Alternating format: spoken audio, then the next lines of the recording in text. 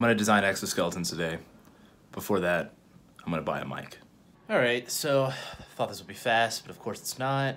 So this right here is a flash mount, and I'm looking at trying to get this Rode mic right here, but it has something called a hot shoe mount, and so this is 60 bucks, and then I'd have to get another $20 part on top to be a mount between these. So I think what I'm gonna try to do is try to 3D print a mount in between these, just to save a couple bucks since I'm so poor right now.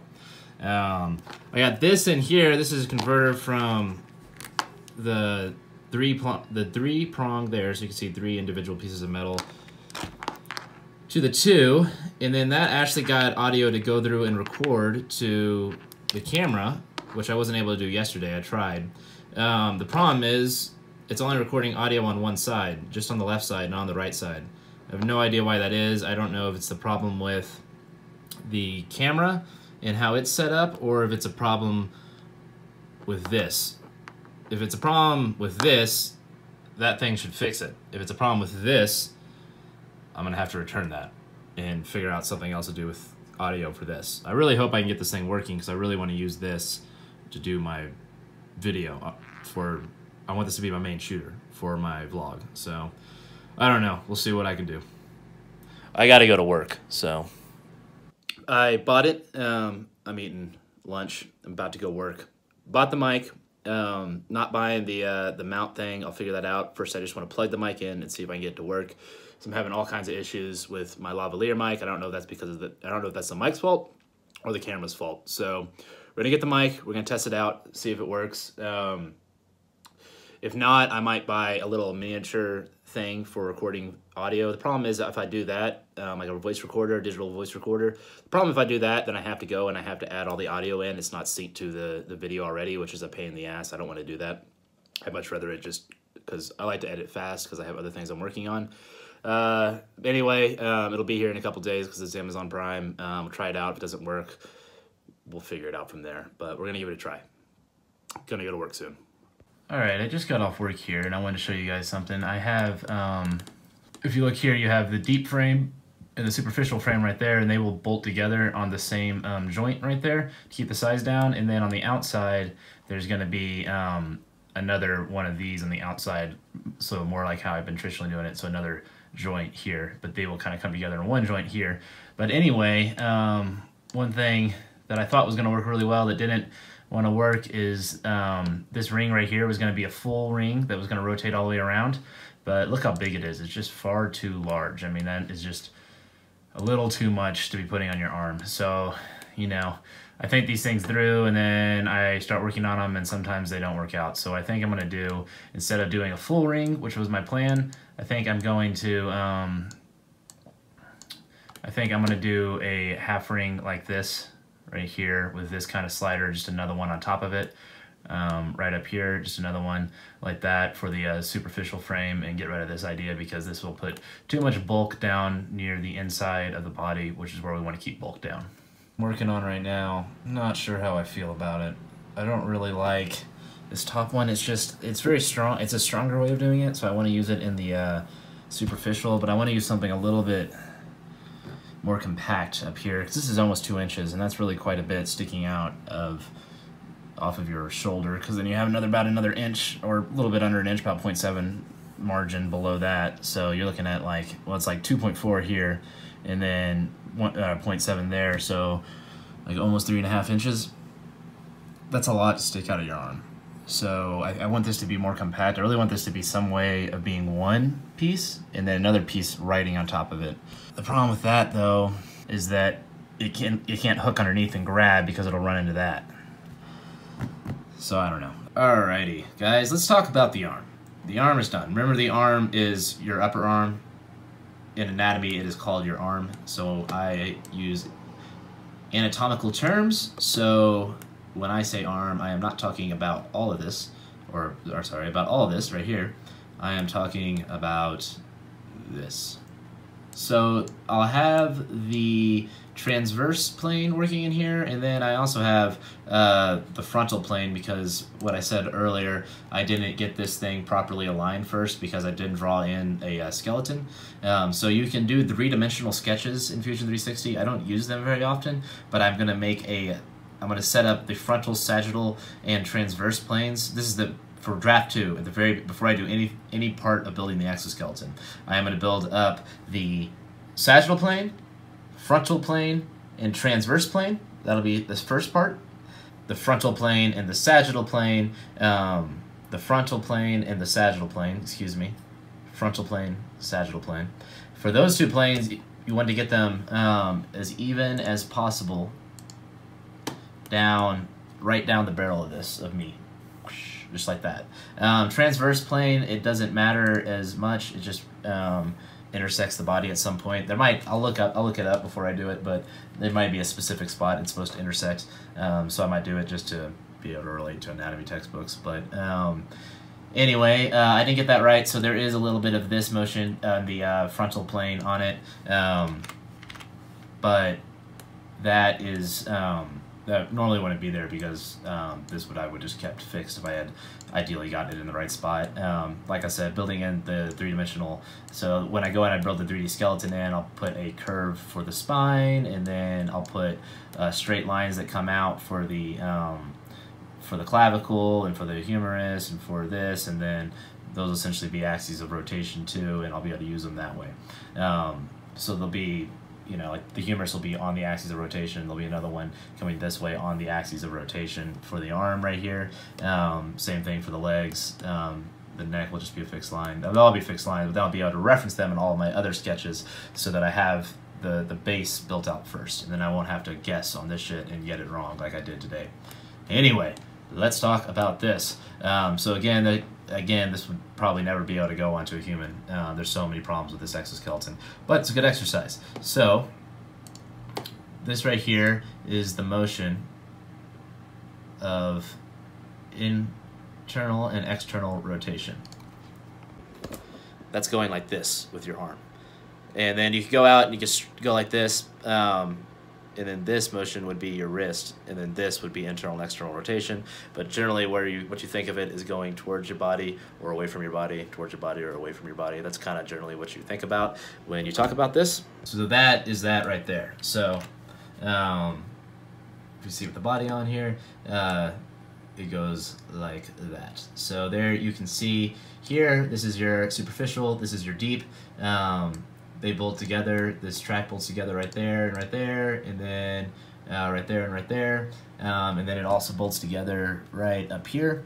And then you'll see that these two, there's two of them, and then there's going to be another one that goes off the top, and then it's coming out in the middle right now, which is probably not how I'll actually do it, but these two parts would come down to the forearm, which I notice there's just one over here. So in order to keep it smaller, I talked about this earlier, but this right here is the superficial frame and then the deep frame, and they're just on one. So there'll be less space for stuff to run through there, but it keeps it nice and compact where it's going to be up against your body. That's what we want. So next I need to go through and I need to do the forearm, and I will probably end up doing the hand as well. So I'll do the forearm, the hand, and then after that we have the hip joint. So these are files, so each of these are a file. So this right here is arm attempt 1. So like I said, I think there's 14-ish files, total files for this, and then for this draft. And then what I end up probably going to do on the last draft or the next draft is try to do the torso as one solid piece, the leg is one solid piece, and the arm is one solid piece, because it gets hard to reference these sketches back to each other if you have to change something upstream. It makes it easier, you can change downstream. If you do it this way, where you break it up, it breaks the history. This is the history bar in Fusion 360, so if you change something down here, it changes everything forward. It's pretty powerful software, but you lose the ability to do that if you break it up like this. So that's part of the reason none of my parts fit each other right now, because if I change them downstream, it doesn't change them upstream. So anyway, the next thing I'm going to be doing is I'm going to be building the forearm, the hand, and then after the forearm and the hand, we're going to have the hip that comes out with the rotational part like that, and that will essentially be an exact copy of this joint right here, this joint right here. So we switch over to the shoulder. So that'd be your, so there would be your frontal plane on your shoulder. The shoulder, this would be your sagittal plane. This right here is the transverse plane. That part right there is that part right there. And then that goes into your transverse plane. So you're going to have the same thing on the hip. We're going to have a frontal plane, a sagittal plane, a transverse plane, and then it's going to come down the leg here, and then there would be your knee joint right there. And then your rotation, internal and external rotation of the leg will be up there. And then there'll be another, and this is the same way I'm doing on the hand. These are going to be full rings. And if you actually, what's kind of cool about that, what I like about it, if you look at really old pictures of Iron Man, he has full rings. He has these rings on his arms and his legs. So if you look here, this is like a really old school picture of Iron Man. You see how he has these rings right here and here, and then he also got these round parts here. I had actually done a ring like this on one of my older suits, but I'm not gonna be able to do that. I'm not trying to make it entirely like this by any means, you know, but I think this is a nice little nod to the older suit. So by having a full ring, if we look over here, at this old exoskeleton, this is what I'm talking about. This is the ring. So this is the hands, forearm, muscles go through there. These are supposed to be tendons. But this is that joint that I'm going to be making next, right there. So that ring will give it a very symmetrical, rounded shape, which will look like kind of like that old art. So that'll be on the hands, and so that'll be on the forearm and here at the calf. And then, so we got the hip joint. This is still for draft 1. Hip joint, leg, which is called your shank. So hip joint, leg, shank, and then the foot. And I'll do probably the ankle joints and the foot joints and the shoe all as one part. And then after that, we're done with draft 1, and then I get to rebuild it. Like I said, hopefully I'm gonna try probably to do the torso all in one run, and do Fusion 360 could crap out on me. There could be too many parts. That's the other problem. It's better if you know what you're doing. It can handle more complicated parts and movements and joints if you don't fuck everything up trying to get there. So if you kind of know what you're doing, you can kind of get away with doing more complicated shit in Fusion 360. If you're trying to muddle your way through it, it doesn't work that well. So that's why on the first draft I'm breaking it up into different files because I'm working it out and thinking it through. But then on the second draft, I'm gonna try to not do that. I'm not gonna do it all as one because I think that's excessive. But I'll do the torso, the head, the torso, the pelvis, then your lumbar, your neck, and then there'll be a spot in the back where the sternoclavicular joint is, and then the side part, or the sagittal plane of the hip joint. That'll all be done, and then I'll switch and I'll go work out from the sternoclavicular joint out down the arm, and then from the hip joint down the leg. So so that's the plan. So yeah, I have to finish those files on the draft 1. I think that the draft 2 is going to go faster, except I really kind of fucked up. I really don't have anything. I don't have a lot of good stuff from draft 1 of the torso, any of the torso, because I didn't decide to start making the superficial and deep frame, that separate dual exoskeleton kind of design, until I started the arms. It's probably why the arms have taken me so much longer to do, because it is way more complicated, but it makes it way stronger. Let's talk about something real quick too. So the reason that I'm doing this double exoskeleton design is that I started off with this would be like just the deep exoskeleton that I was initially making, and then you had your points coming off here, and then if you put your exo muscle in between it like this produces about 5 tons of force this way, and that would just shear any metal. The only way not to do it is like to use composites, which we may still end up using on some of the, if we make a suit that's really strong, it still might have composites on it, but it's because it's bent. It puts a bending force on this instead of a compressive force. And so if you do this, bending, if we do this and we bolt here and here, and then have this, Then when you put your muscle in there, and it'll be pulling kind of like this still, because they'll all be in here, remember, in the deep part of the frame. Then when it pulls, it's supported on both sides, and you have a compressive force and not a bending force, and that is a lot stronger. It'll also be able to take impacts and stuff better, because the outside part that would get put on is essentially just going to be there to protect everything. So that part can be built in a way that it can be protecting. My ultimate goal is to make this thing bulletproof at some point, because I am trying to be Iron Man. So this will be either a composite or like a really strong titanium or something like that. On the outside that would be bulletproof. Titanium would be pretty cool because it would actually be metal. You could do composites too, but I think we'll do that. And it's funny enough, I had done a lot of simulations on when I designed this one, and that's the reason that this is slotted right here. And you can see, look at that, there's actually almost a deep and superficial joint here. I kind of forgot about the way I put this together. The only difference would be that there would be a bolt right there. So this has essentially got this part, just this part, as essentially has the deep superficial thing going on here anyway. You can tell over here that I didn't do that because I designed this just for one muscle. The idea was to build this. I was going to build a mock of the suit where it was just going to lift. So I was just going to put one muscle in there and then be able to curl really strong.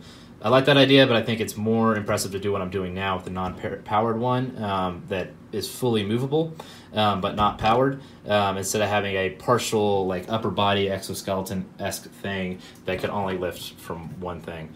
Maybe I'll take a page out of this book and what I was trying to do with it by maybe just powering up part of it to begin with. That's actually not a bad idea. So maybe if I do power this, maybe I won't start by trying to power the entire suit, just start by trying to power parts of it, so I can do some more cool shit with it. I don't know. But you can see over here, this doesn't have a deep or superficial frame. This was one of the initial attempts at these sliding joints in here that I'm working on now, the transverse plane of the shoulder, which is actually just what I was just working on. So yeah, there's a little bit of the history of how some of that worked, and then where I'm going with it. Finally got the arm done. Took forever. It felt like because I was out of town and stuff, but starting on the forearm, I have some video to edit, but I might end up, I don't know, I might end up working a little bit more tonight. I'm still really tired. I haven't completely caught back up from Snowboys, but I'm almost back. So let's get the forearm done and then the hand, and then we can finally move to the lower body, which will be super exciting because I've never done that before. If you watch through all this explanation, good for you. It's a lot of in the weed stuff, and I know that it would make a lot more sense if you could just see it, and you will see it. You will. And if you're watching now, like and subscribe because you are going to see some awesome, awesome shit.